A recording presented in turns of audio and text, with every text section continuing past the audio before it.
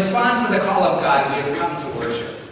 We are surrounded by believers throughout the world who name Jesus as their Savior and Messiah. In response to the love of God, we come to hear the good news again.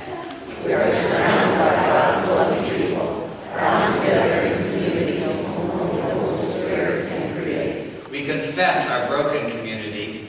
God, in unity, we confess our broken condition and our separation. We tear apart the fabric of your world and distance ourselves from our neighbors. Sinners apart, once held together by your love. We desire unity, but we are powerless to change on our own. We confess that we need a Savior. The death and resurrection of Jesus Christ has brought the world back together again. Our sin-shattered existence has been restored because of the life-giving sacrifice of God's Son. We are one in God's new community. We are one in body and spirit. Praise God for forgiveness. Amen. The reading today comes from 1 Corinthians chapter 1, verses 18 through 25. For the message of the cross is foolishness to those who are perishing. But to us who are being saved, it is the power of God.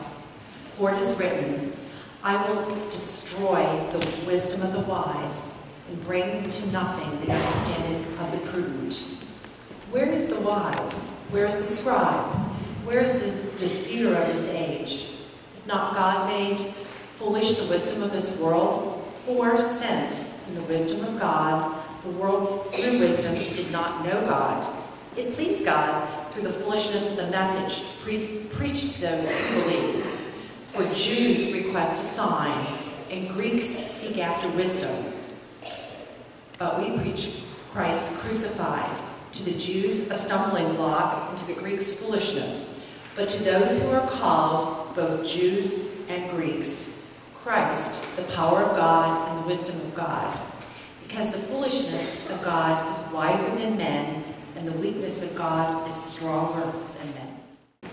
Well, good morning, boys and girls. You know, we heard some words this morning from Jesus' friend and disciple, Paul, and they were words that sometimes confuse little people, but basically what it meant was that God can take something simple and small, and with his power, make it great. How many of you believe that? Yeah, me too.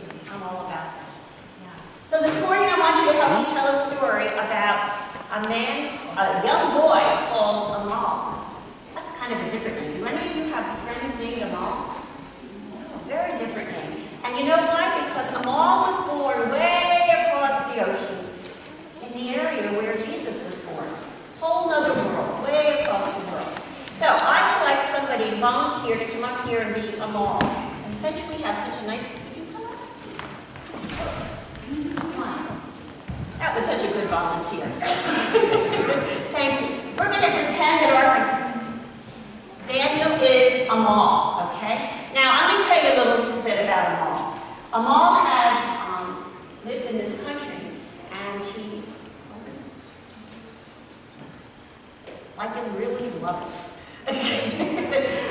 Immanuel lived in a really backwoods area, kind of a country, rural, they call it, area. Not kind of like Palm City, but in the country.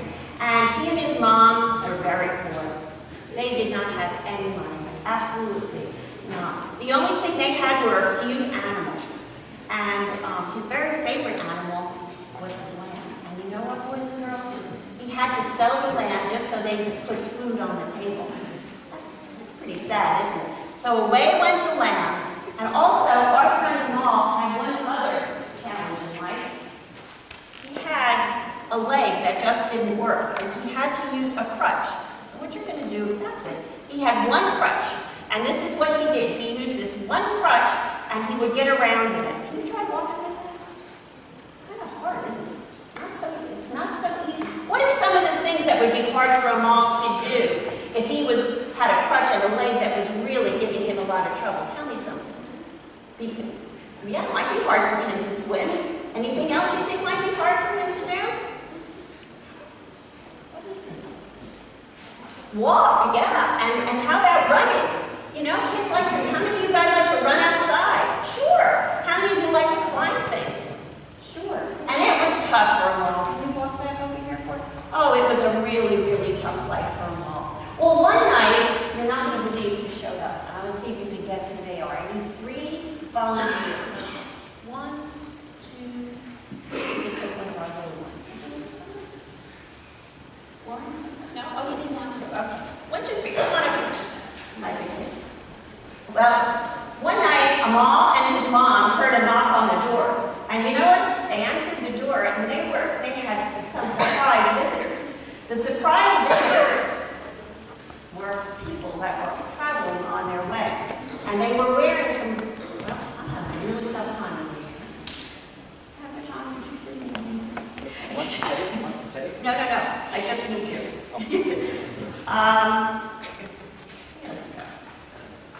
Here we go. I got it. One. Here we go. I just saw you, and you just made it instantly better. Thank you. Your presence is all I need.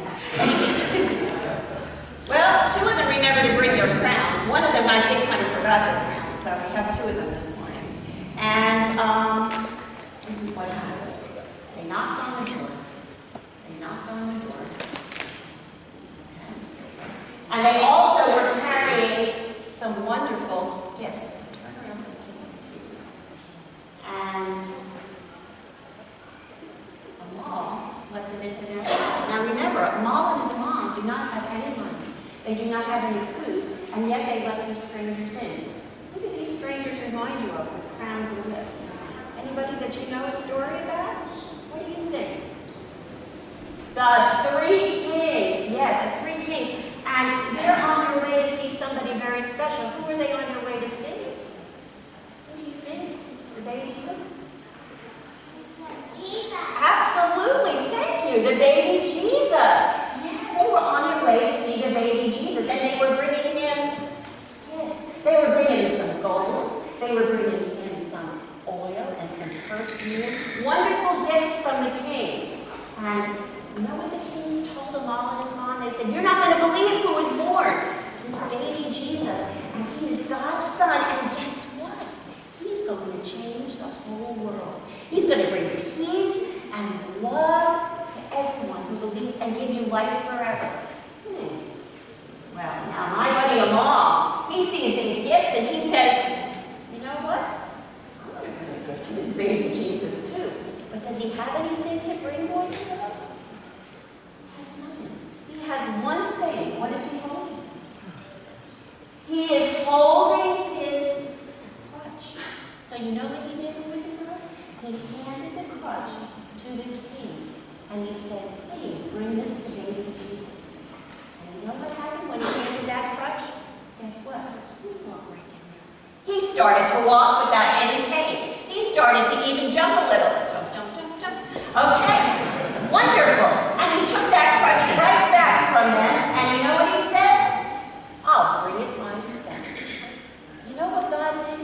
He was so happy that this little boy, Amal, shared from his heart his best gift of all. Because let's face it, if he didn't have the crutch, he wasn't going to be able to do anything, was he? He wasn't going to be able to walk. So you know what Amal did? He took that crutch, picked it up, and he took it right to the end. Look at that. Let's clap for him. What a job. And then you know what the kings did? They continued on their way. Boys and girls, you know what the message is here today? It doesn't matter how small we are, how weak we are. God loves the little folks. He loves children. And you know what? You better be ready. You know what, boys and girls? Do a heart check.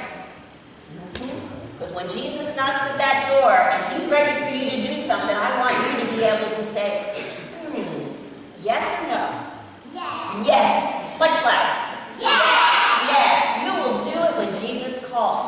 And you know what? I want all of God's very strong children this morning to say amen. Can you say amen? Amen. And let's clap for our kings. Good job. The Lord be with you. And also with you. Lift up your hearts. Lift them to the Lord. Let us give thanks to the Lord our God. It is right to give thanks and praise. Our Lord Jesus, on the night in which he broke it. He gave it to his disciples. He said, take and eat. This is my body given for you. Do this for the remembrance of me. And after supper, he took the cup. He gave thanks, and he gave it for all to drink, saying, this cup is the new covenant in my blood, shed for you and for all people for the forgiveness of sin. Do this for the remembrance of me. And ever since then, people have gathered together in homes around tables to celebrate the real presence of Jesus in bread and wine. Before we come, let's pray. Our Father, who art in heaven, hallowed be thy name. Thy kingdom come, thy will be done, on earth as it is in heaven. Give us this day our daily bread, and forgive us our trespasses, as we forgive those who trespass against us. And lead us not into temptation, but deliver us from evil. For thine is the kingdom, the power, and the glory, forever and ever. Amen.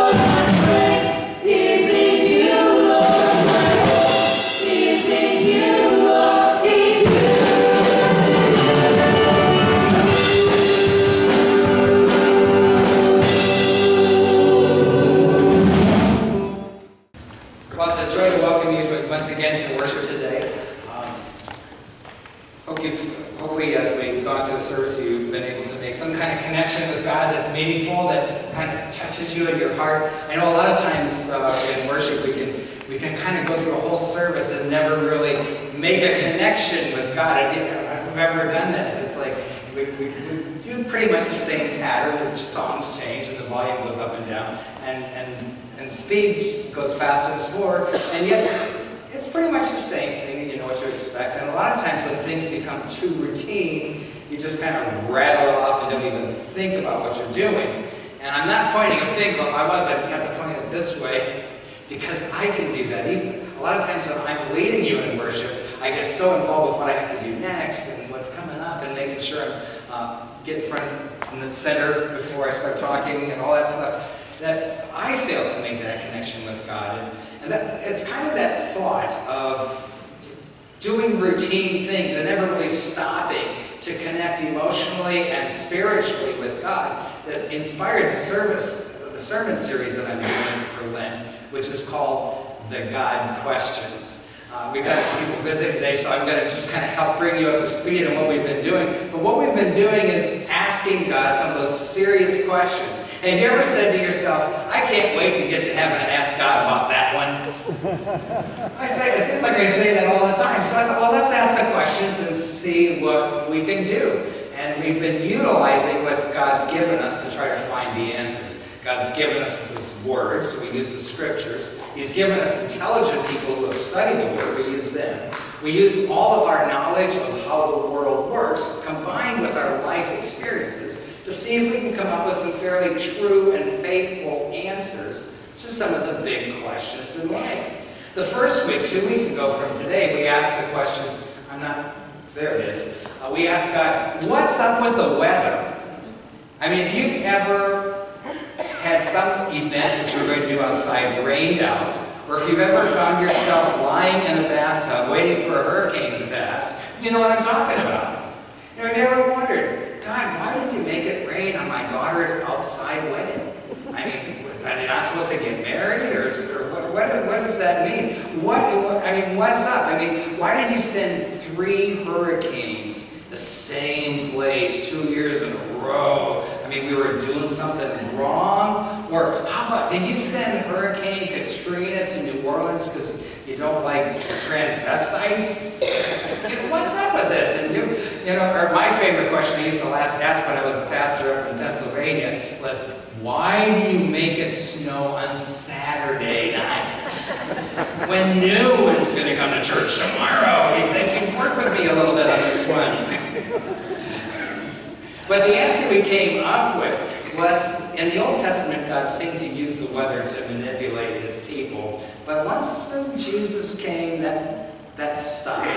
And God seemed to just say, I created the world, and I created weather, and 90% of the time the weather is wonderful. I mean, you may not like it, you may think it's too wet or too dry or too hot, but basically the weather is really good.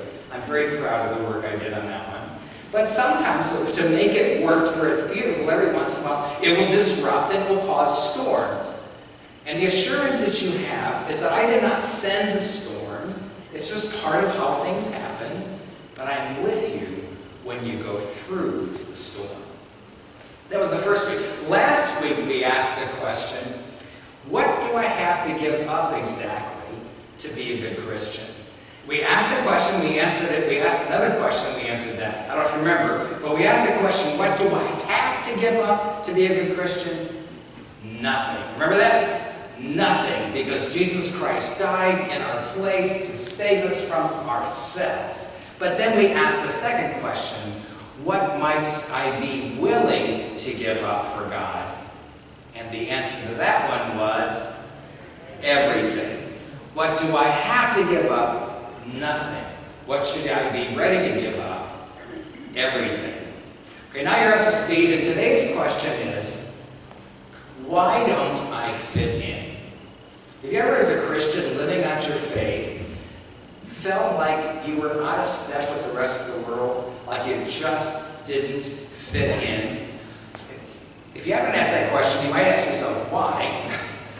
Because Jesus came, and Jesus came to change the world, to turn it upside down. It's like Jesus came to create a Christian counter-culture. He came to take that which was accepted and change it to something else. And so, we need to be different. Here's a real life example about not fitting in. There's this woman, her name was Lynn. She was newlywed, and she was so excited about being married, but she found out it didn't go so well at work. This is what she said. She said, I knew I needed to stop talking about Greg, but I'm a new bride, and I just couldn't. It was fresh and new. I could be found gushing about my amazing husband any time of the day. But in my work environment, I quickly realized that being happy and being married wasn't all that popular. The positive comments I made about my husband stood out from the daily husband bashing that all my peers were doing.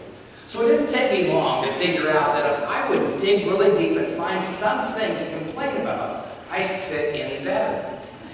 So I started doing that, but it always tore at my heart because I knew better. It wasn't a matter of simply letting something slip, because I was choosing to be someone I was not. See, Lynn didn't fit in. She tried, but it didn't work. And in the end, she realized she didn't want to.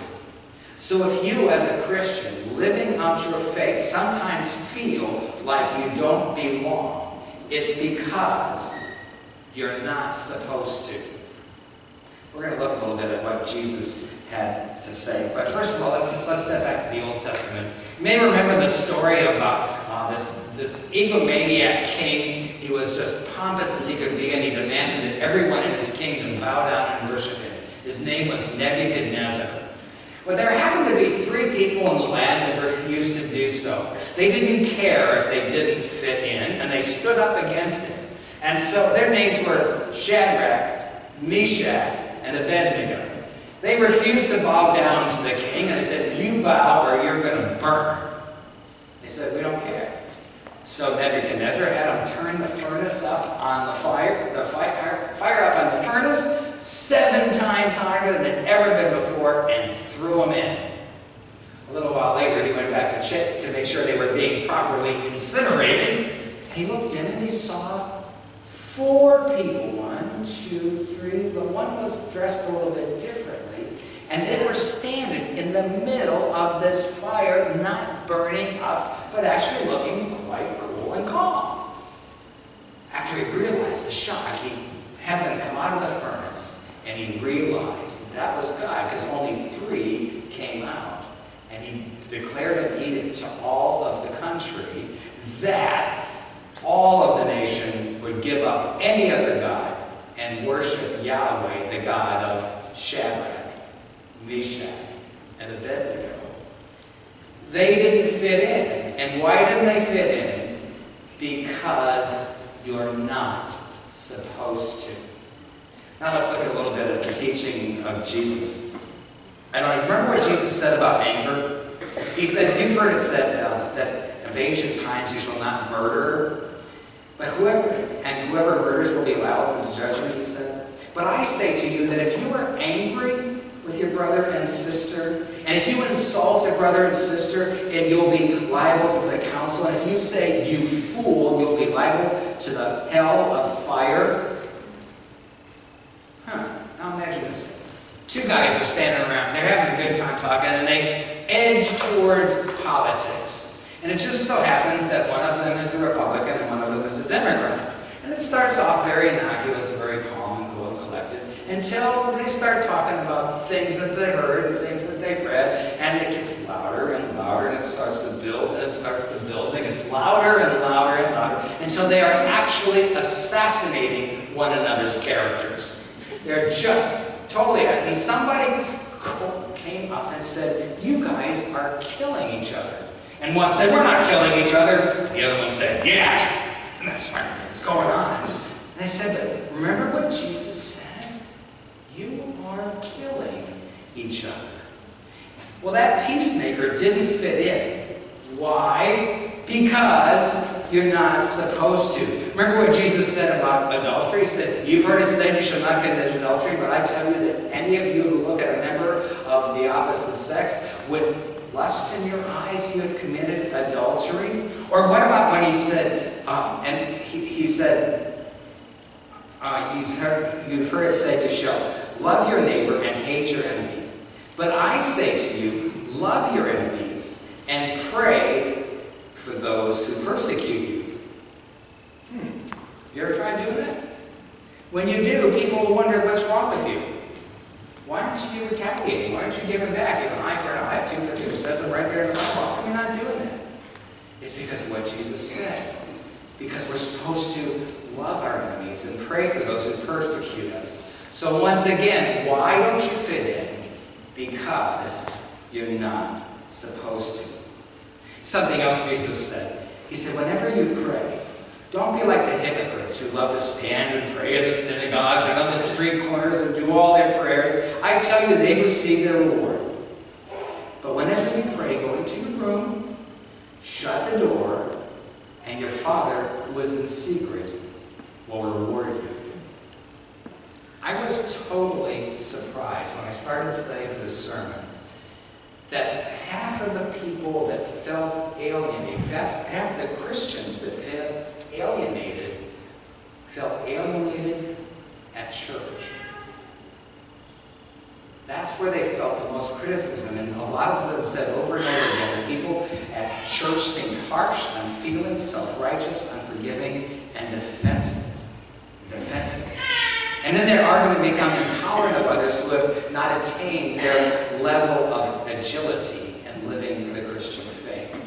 One woman wrote in her blog, she said, this is really challenging for me, she said, because I get it, I'm a Christian.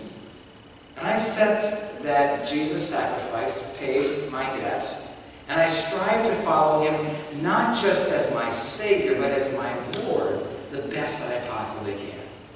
But I can't but help but be ashamed, for some of us Christians act toward people who disagree with us, myself included.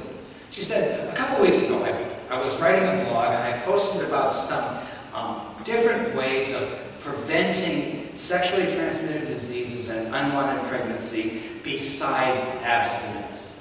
And you would not believe the response I got, not from the outside world, but from my brothers and sisters in Christ.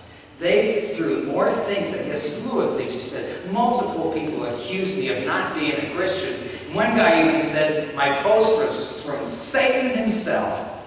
And another guy actually sexually harassed me by saying I just wanted to create some form of my own perverse pleasure.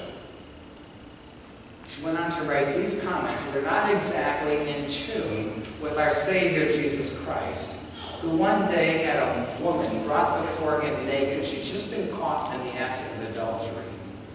And instead of condemning her, he looked down at her, held out his hand, helped her up, and said, go and sin no more.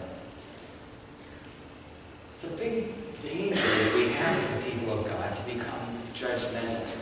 Most of us don't hear in Immanuel aren't like that. We never want this. This is a post-it note somewhere.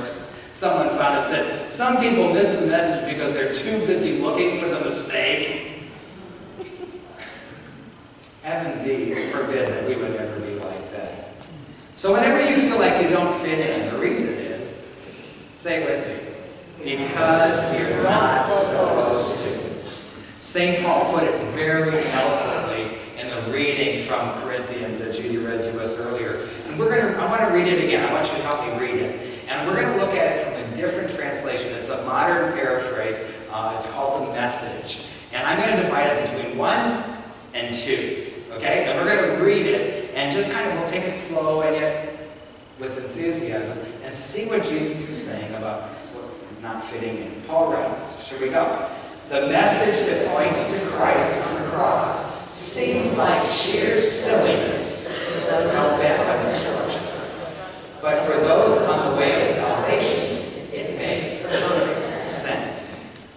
This is the way God works, and most powerfully, as it turns out. It is written, I'll turn conventional wisdom on its head. I'll expose so-called experts as crackpots. So, where can we find someone who is truly wise, truly educated, truly intelligent in this day and age? Hasn't God exposed it all as pretentious nonsense? Since the world in all its fancy wisdom never had a clue when it came to knowing God, God in his wisdom took delight in using what the world considered dumb, preaching of all things, to bring those who trust him into the way of salvation. While Jews clamor for miraculous demonstrations and Greeks go in for philosophical wisdom, we go right on proclaiming Christ the crucified. Some treat this like an anti-miracle, and the Greeks pass it off as absurd.